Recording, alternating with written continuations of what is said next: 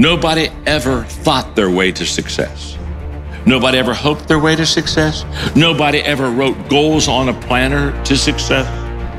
They acted. Action is what attracts. It's the action. It's the movement. We've had success going this direction for a very, very long time, and we just don't want to change. But guess what? The world changed, and if you don't, you will become irrelevant.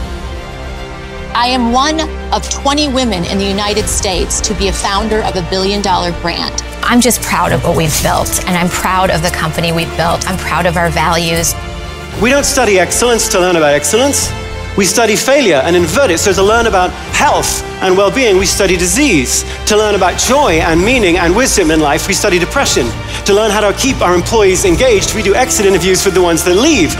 We seem to think that good is just the opposite of bad, and if you want good, you should study bad and flip it. We're wrong. You study bad and flip it, you just get not bad. Every person has a change the world speech inside of them. It's inside of you. Every one of you have a message. Every one of you have a dream.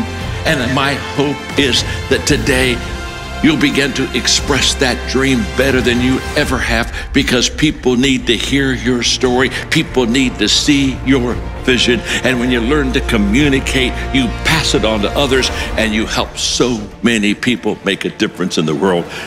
So let your dream come out and learn how to communicate it with excellence. Thank you very much. My name is John. I'm your friend. Thank you.